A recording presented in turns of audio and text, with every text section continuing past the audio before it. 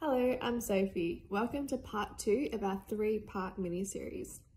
Hello, I'm Amy. Sophie and I will be focusing on the middle stage investigation process in this video. Thanks so much for joining. So, Amy, when a business commences an investigation, what is best practice for record keeping? Can an employee record interviews?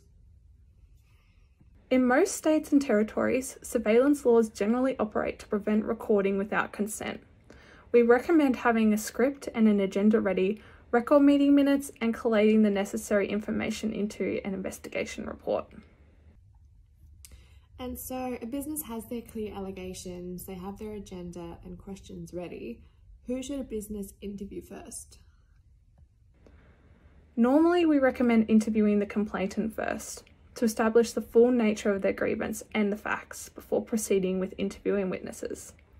Once you have a clear storyline of the allegation, you can then interview the respondent to fact-check their side of the story based on what evidence you have.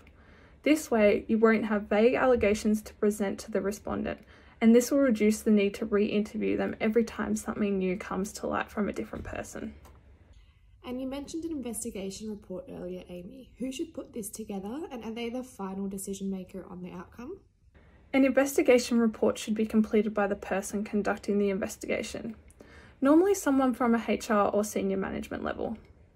They should pass their findings on to a neutral person not involved in the investigation, such as the CEO, who can make an unbiased decision on whether findings substantiate the allegations or not and the recommended outcomes. Thanks for your responses, Amy. A final question is, can an employee outright refuse to participate in an investigation? This query has a degree of complexity to it, so Neith will be responding to that in a separate video.